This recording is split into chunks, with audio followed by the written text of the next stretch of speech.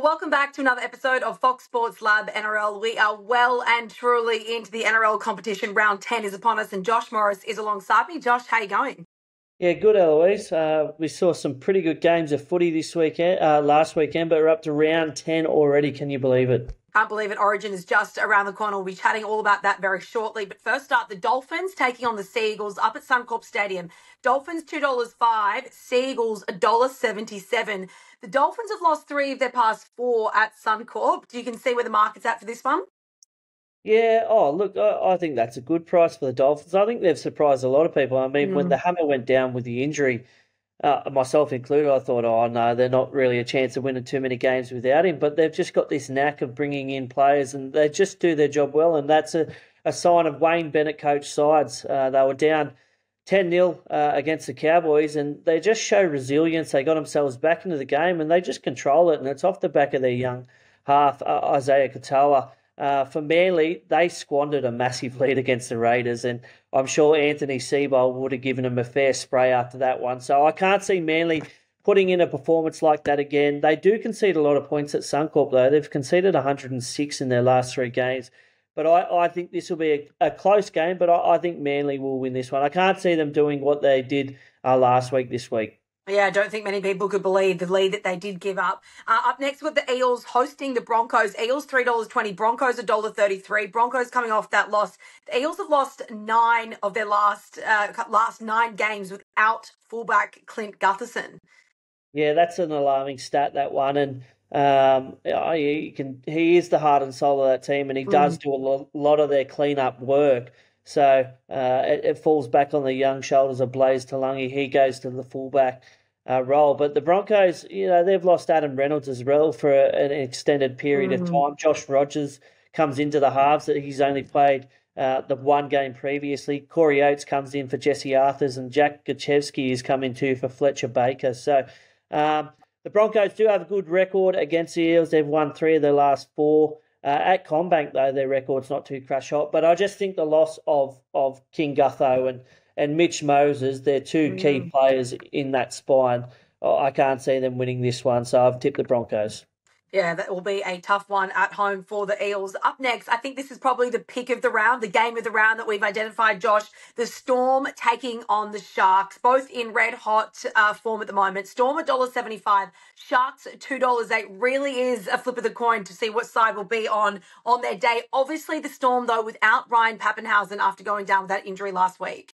Yeah, it's a top-of-the-table clash, and this is a massive test for the Sharkies. I mean, the last 2 years, the Sharks have been spoken about as flat-track bullies. They haven't really been able to beat top 4 sides, and they've gone out in straight sets in the finals 2 years in a row. So to get the job done, they have to beat the Storm side, who have won 14 in a row at home. It's just a ridiculous record. The Storm have won 6 of their past 7 versus the Sharks as well. So if the Sharks are going to win this, it's going to be a massive upset. For the Sharkies, Toby Rudolph's out and Royce Hunt comes into the starting side. And there's some big outs in the Storm, obviously, with Ryan Pappenhausen and Jerome Hughes. But it's just the Storm's way that whoever they bring in are able to do a job. Tyron Wishart comes in, and we've seen that he's been able to cover a lot of positions. And then Failongo gets his chance at fullback, and we saw just what a live wire he has been. So I'm expecting a big game from him. Look, I think the Storm will still get this one done, but I think it's going to be definitely the game of the round. And, I think the Storm will be too good. They'll register their 15th win in a row at home.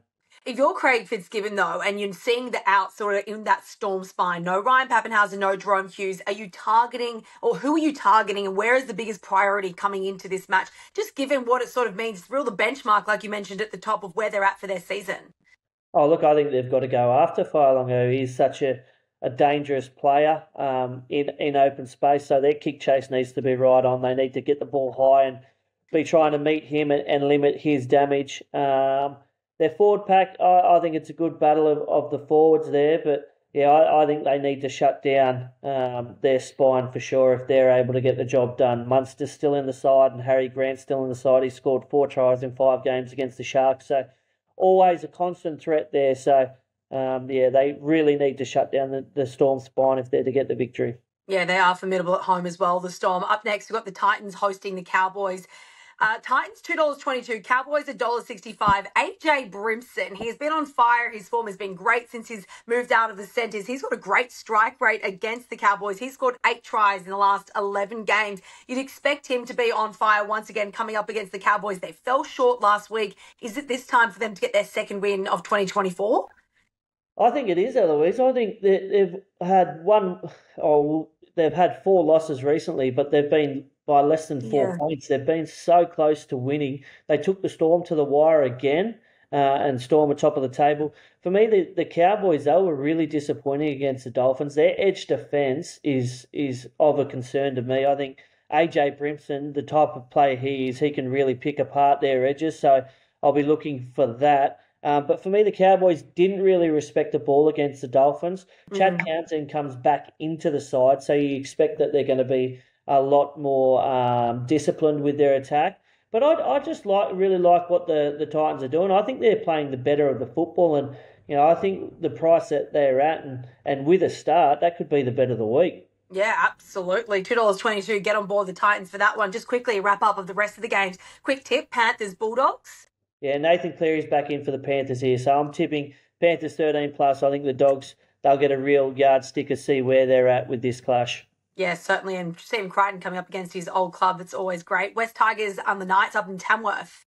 This one was a tough one, really tough one. A flip of the coin. I went the Knights purely on the fact that their halves are a lot more established and experienced. So I've gone the Knights 1-12 in that one. Dragons, Rabbitohs.